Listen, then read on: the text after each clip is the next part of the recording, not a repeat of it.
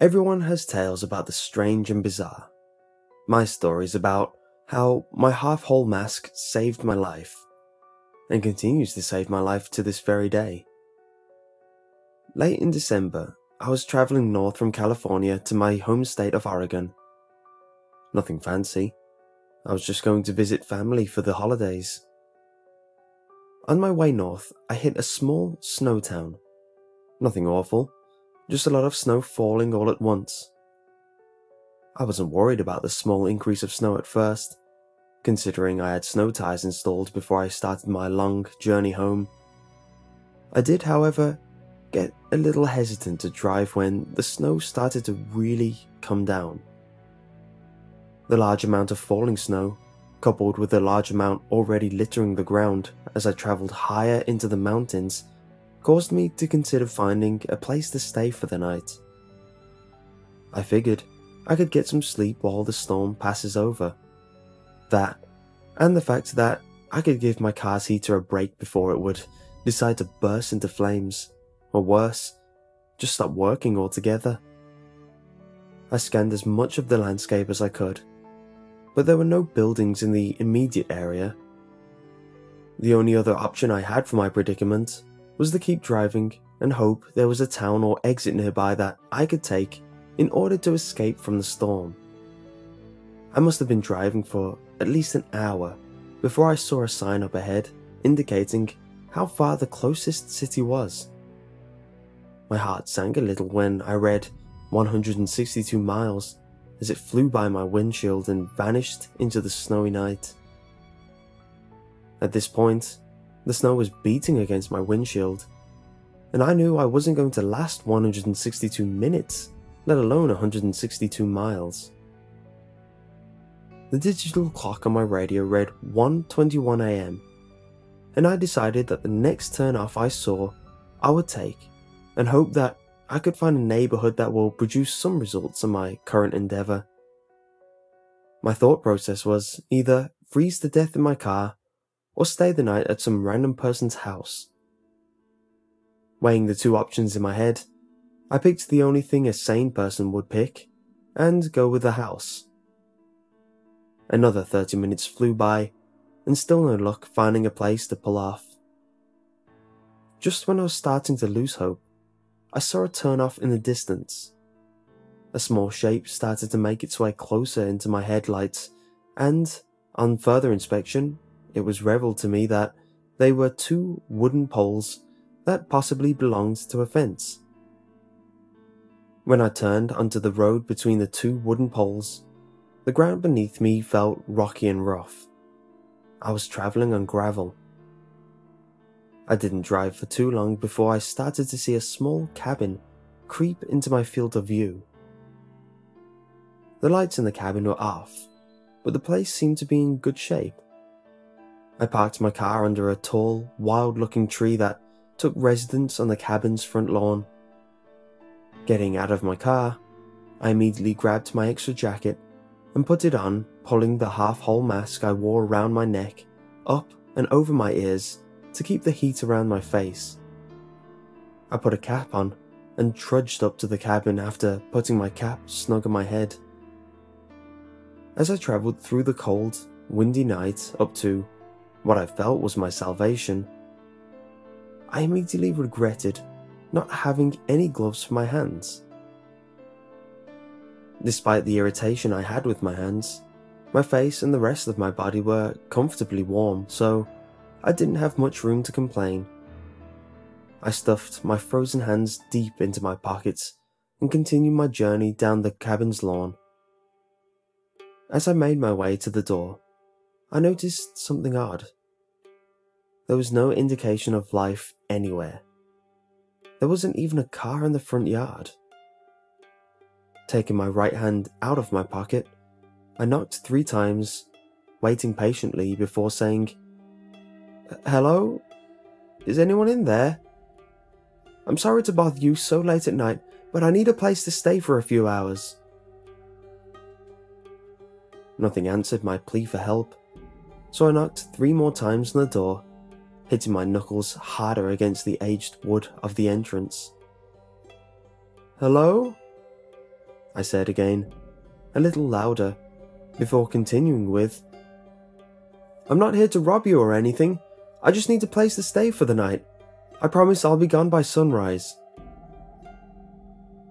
As I finished my sentence, I touched the ornate metal door handle, noticing that the door seemed to be unlocked. I said in a loud voice, "I'm coming in now. If there's anybody in there, let me know now, please." I pressed the metal lever down, finding it a bit odd that the door was unlocked, and opened the door with little resistance on the other end, closing it behind me with about the same resistance, despite the fact the door looked really old. Looking around the area, I noticed the cabin had 5 rooms: the living room, which was the biggest room, a small kitchen, an even smaller washroom, and what I assumed were 2 small bedrooms in the back. No lights were on inside the cozy cabin, making it almost pitch dark if my eyes weren't already adjusted to the darkness from outside. I decided the best thing to do would be search for a light switch, so I took out my phone and turned on my flashlight app to scan the walls. My scan produced no results, however, and, at the risk of losing precious battery power on my phone, I decided the best option would be to turn off the light and put my phone on airplane mode. Before turning off my phone, I studied the paintings hanging on the walls that glossed over the initial scan. Each painting that crossed my sight was just typical landscapes or harbours, things like that. There was a painting that looked like a fox hunt or something like that. But other than that, it was just typical paintings you would see hanging on the walls around an elderly person's home. There was a painting, however, that caught my attention. The painting was small and consisted of what looked to be 2 adults, a mother and father, a teenage girl, and a small child. The family captured in that painting were wearing what looked like Victorian-era clothing. I'm only guessing about the clothes. I mean, they could have been from the 1800s or early 20th century. The point is that the clothes was very ornate and regal. There was something really disturbing about the image in the painting, though. The faces of each member of the family looked like they were smoothed over with clay. It's kind of hard to describe, but the 3 family members looked like they had no facial features. By no facial features, I mean, instead of the normal facial features you and I have, the 3 people in the painting had grooves of smooth flesh where normally you'd have eyes, nose, or mouth. The only person in the painting that didn't possess the blank face was the teenage girl, which had normal facial features for a teenage girl. In fact, she was quite breathtaking. I pulled myself away from the painting to take a glance at my phone for the time. My phone indicated that it was past 2 o'clock in the morning, so I decided to go to the back room and check to see if it was occupied. To my relief, the room was vacant, besides a medium-sized blanket, ornate dresser, and nightstand. The walls were blank, besides more sappy paintings to give it a little more atmosphere. Although there was no indication of a heating system, besides a chimney, the rooms were bearable enough that I figured I could just bundle up in my clothes under the covers in order to stay warm. I was only going to be there for a few hours anyway, so there wasn't much point in starting a fire. Plus the people who owned the cabin wouldn't be back tonight considering how late it was. I hopped into the worn-out bed, facing the open door next to another door I assumed was a closet, and pulled my half-hold mask completely up and over my face to make sure my head would stay nice and warm the rest of my stay. Pulling the fabric of my mask down slightly, I set the alarm on my phone for 4 AM and put it back down onto the nightstand. I covered my face again and bundled up tightly within the sheets, closing my eyes and letting dreamland take me away until I woke up after what felt like minutes later to the sound of scratching. My body froze as I heard the noise over and over again, softly coming from the closed door. I tried to relax myself by thinking that all the noise that I heard was just a rat or some other animal that was spending the night in the closet while the cabin owners were away. Quietly, I shifted onto my back, pulling my half-whole mask down slightly so a little slit appeared, giving me a small window to look at what was out there. I laid on the bed, stiff as a board, with my cap and mask covering my face in such a way that it acted like a visor, giving me a small peek at what was in the darkness. Thankfully, my eyes were still adjusted to the dark, which gave me a small amount of reassurance as I continued looking in the direction the scratching noise was coming from. The scratching continued louder and longer for what seemed like minutes, until just like that, it suddenly stopped. Silence filled the room again, but it wasn't a safe kind of silence. The deafening silence in the room was a foreboding, ominous sort of silence. The vacuum of sound in the air was the type of silence that happens in a movie just before something jumps out at you.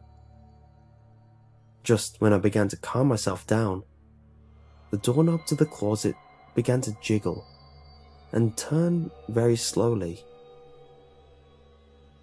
My heart was racing out of my chest as I saw and heard that knob turn, and every inch of my body wanted to bolt out of that bed and out of that cabin before whatever was on the other side of that door got out after me. I lay perfectly still on the bed, despite the fact that I had a cocktail of adrenaline, nerves, and instincts telling me to get the hell out of there. My eyes widened as the door to the closet opened slightly, and I saw what looked like a dried head attached to an elongated neck pop out of the opening, followed by a skeletal body. The thing that emerged from the closet crawled on all fours out of the doorway and slowly made its way to the bed I was sleeping in. I had never been more frightened in my whole entire life as the thing stood up, almost touching the roof of the cabin, and looked down in my direction. The creature stood there, studying me as I peeked through the thin slit in my mask, pure terror swirling around in my mind as I glanced up at the body of the creature. Looking at the creature's skeletal face, I noticed that it had no eyes in its eye sockets, which led me to believe that it couldn't see me, even though I could see it. Just when the idea of it not being able to see me started to give me a little comfort, the creature began to speak.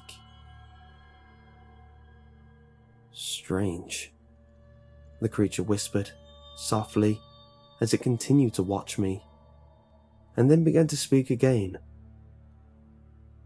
"It has no fear of me," the creature continued to say in a hoarse tone as it began to breathe loudly, continuing to look at me and gripping down the edge of my bed. Feeling the creature's bony hand touch the edge of my bed caused my brain to go into complete panic mode. The only thing that stopped me from jumping up was the thought that maybe the creature believed I was dead or asleep and wouldn't attack. How can it not fear? How can it not fear me? The thing said through clenched teeth, before loudly gasping and suddenly pulling back with its mouth open in an expression that seemed like fear. "It has no face," the thing whispered to itself as it continued to back away. "It has no face," the creature said again, but this time louder than before and slightly more threatening. "It has no face!" the creature shouted as it backed up further away from the bed. I heard the thing breathing loudly, and quickly before calming down and slowly returning to the side of the bed. Leaning over me, slowly, the creature continues to look at me before softly beginning to breathe on my face. I could smell its foul breath, even through my mask. The smell was so powerful that it took all my strength not to gag as a reflex to the awful stench. In my mind, I made the choice to keep motionless and not do or say anything that could compromise whatever illusion I was giving the thing that was currently studying me. The creature breathed on me again, softly. The stench I smelled from its breath could only be described as pure death, which only strengthened my resolve to stay perfectly motionless. "Strange," the thing whispered at me again, leaning in close to me to the point where I could see and smell its decaying flesh. The creature slowly reached for me, its hand slowly moving towards my face. With every inch that decaying hand moved, I couldn't help but feel my situation becoming more and more dire. I thought that this was it for me. The creature would kill me tonight, or take me away and torture me, then kill me, and no one would know what happened to me. No one would find my body out here, and no one would know my story. I could feel tears start to well up in my eyes as I thought of everyone I ever loved being yanked away from me in this moment. "No face, no face, no face," the creature softly chanted as its hands crept ever closer to my face. I could hear the anguish in the creature's voice as it continued chanting over and over as it reached for me. As the creature's long, bony hand crept only centimeters away from my face, I braced myself for the worst, making the last thoughts I ever would have about the people who I loved. Just as I thought my life was all over, a sudden loud noise erupted from the room, filling the ear closest to the nightstand with a flood of beeps and causing the creature to scream and jump back. As the noise continued, the creature threw itself against the wall, shrieking uncontrollably in terror as it stumbled back towards the closet. I was dumbstruck for a second before the thought came to me that I'd set my alarm for 4:30 AM, which must have been the source of the noise. I jumped out of bed, grabbing my phone and pointing the lit-up screen at the monster as the alarm continued to ring loudly. The loud ringing caused the monster to shriek even more in confusion and terror as it retreated quicker as I approached. Seeing my chance, I activated my phone's flashlight and put it on strobe in order to disorientate the monster further. "No face! No face! No face!" the creature shrieked. The creature shrieked at me as it withdrew to the safety of the closet. I continued to shine my light on the creature, and, for added effect, I started playing loud music as I continued to jab my phone in the monster's direction like a lion tamer. The thing threw itself into the dark recesses of the closet, and I shoved the door back, locking it after I slammed it closed. The shrieks coming from the monster started to get fainter and fainter, like it was retreating deeper into the house. "No face! No face! It has no face!" I could hear the creature yell out as it got further and further away. After hearing the last retreating words of the thing that terrified me the whole night, I bolted from the cabin at breakneck speed, jumping into my car, and floored it off the gravel road. I was shaking all over as I drove, and when I pulled my half-whole mask further down, my exposed skin was as white as the snow that littered the ground. I was so frightened by the whole experience As soon as I pulled into the first town I saw, I parked my car and began to sob uncontrollably for a while. The experience I had just been through would scar me for life. But as I went to my car in the parking lot of a 7-Eleven, I couldn't help but start to laugh a little in between my fits of crying. I got through my ordeal without so much as a scratch on me. Well, besides the mental scars, I was fine. I was alive, and I didn't have to worry anymore. After I finished with my whole episode of crying and laughing like an insane person, I entered the store, sniffling and wiping away the rest of my tears. As I continued into the store, the cashier looked up at me and traced my direction with his eyes before continuing with whatever he was doing. The store was mostly empty. Besides an elderly couple, I was the only customer there. "Had a rough night?" the cashier said with one eyebrow cocked up while he scanned my items. "You have no idea," I said, looking out the window at the sunny winter day. "I noticed you looked a bit upset when you came in. What happened? Did you get dumped or something?"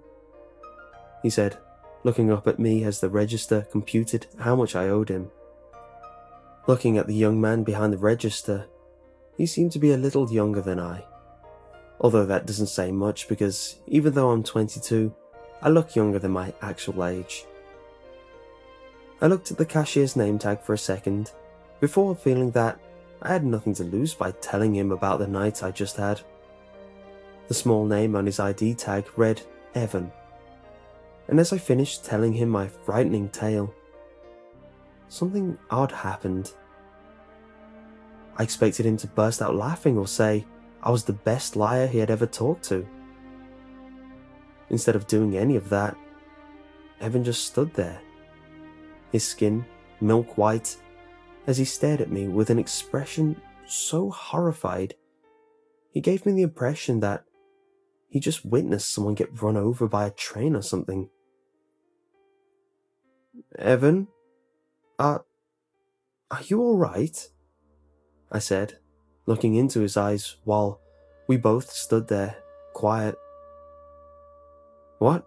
Oh yeah, it's just..." Evan began to say, before his thoughts trailed off, due to the new feeling that we were both being watched.